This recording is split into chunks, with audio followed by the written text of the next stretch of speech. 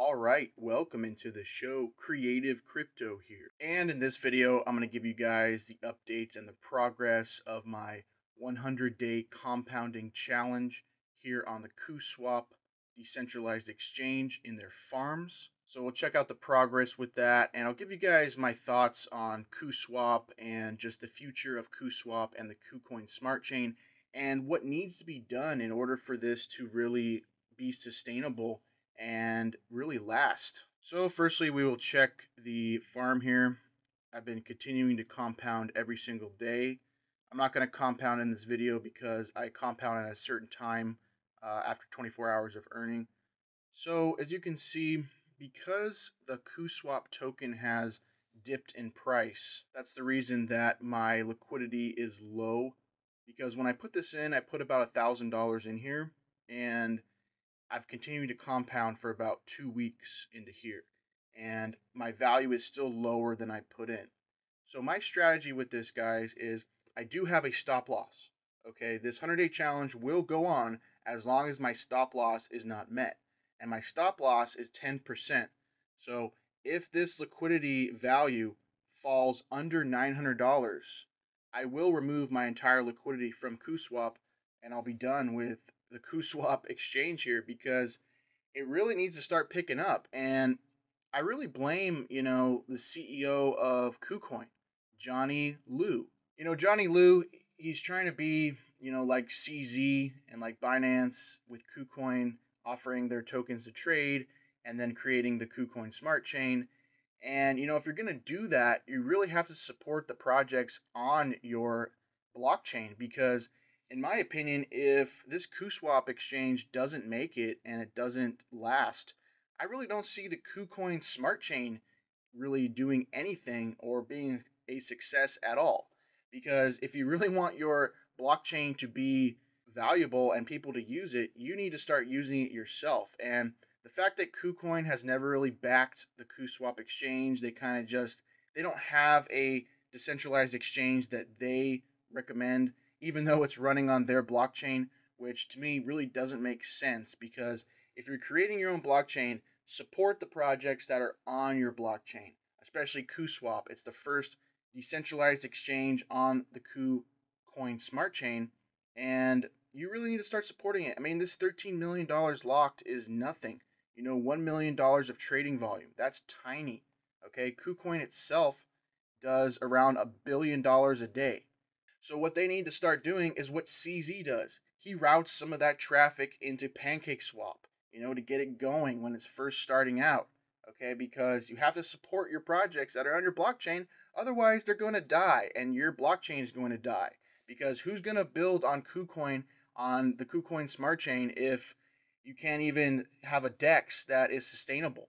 Okay, you need a good DEX that is the leader in the space to then have those tokens trading on there, and then people will feel comfortable to launch their tokens on the KuCoin Smart Chain because they have a viable swap, everything's looking good. But if you have something like this that just is not sustainable and you're not giving it the volume and you're not giving it the value locked that it needs, then it's not going to make it, and that looks bad on your entire blockchain. So for me, guys, I'm really giving them a chance. And Johnny Liu right now, CZ is your daddy. CZ is owning you, okay? And if you ever want to try to compete with Binance and be, Binance's little brother, well, then you really got to do what Binance does. And Binance supports the project on their blockchain. As you can see with Pancakeswap, they've had tons of volume in there, and they support it.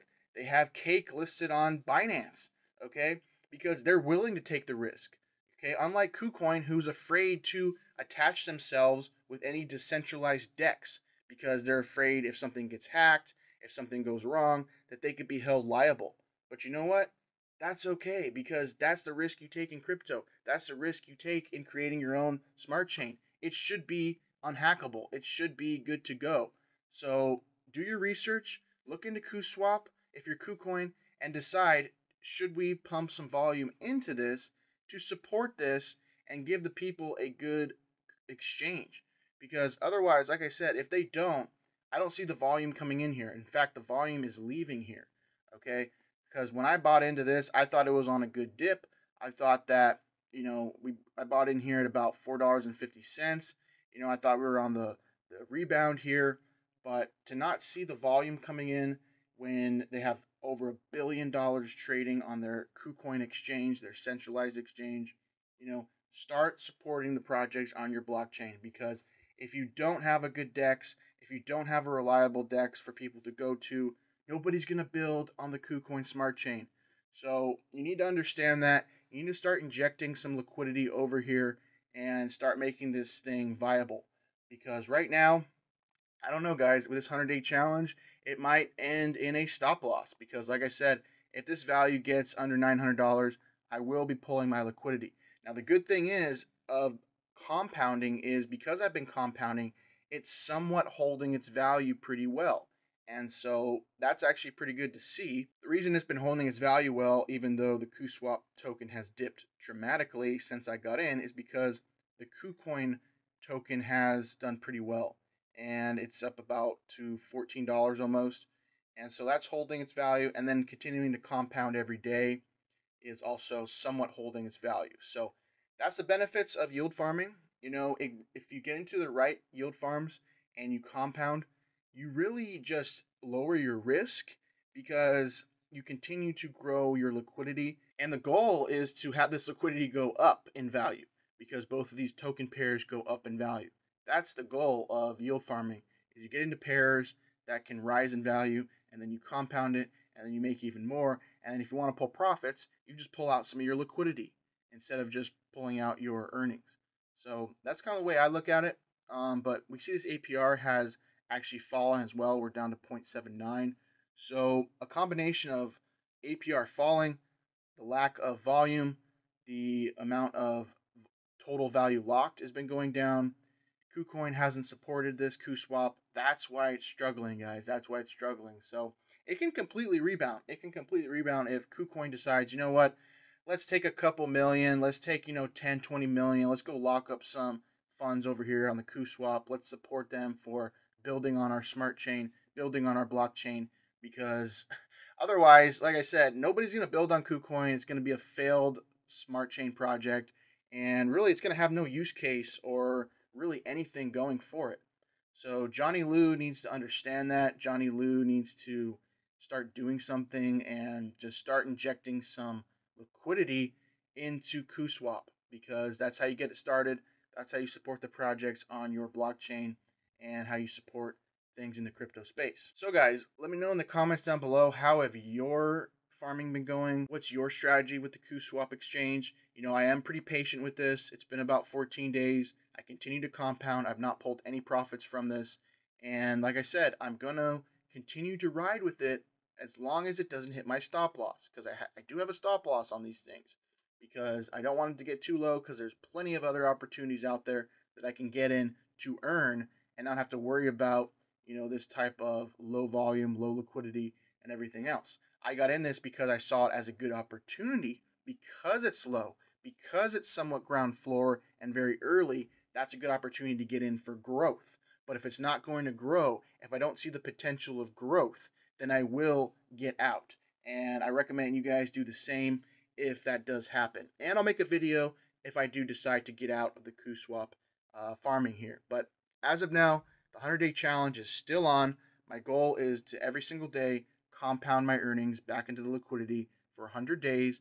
And then after that, pull some profits and see where we're at. So that's the updates here, guys. I appreciate the support on the first video. I know you guys liked that first video, sharing the strategies and stuff. So thank you for that. Thank you for all the new subscribers.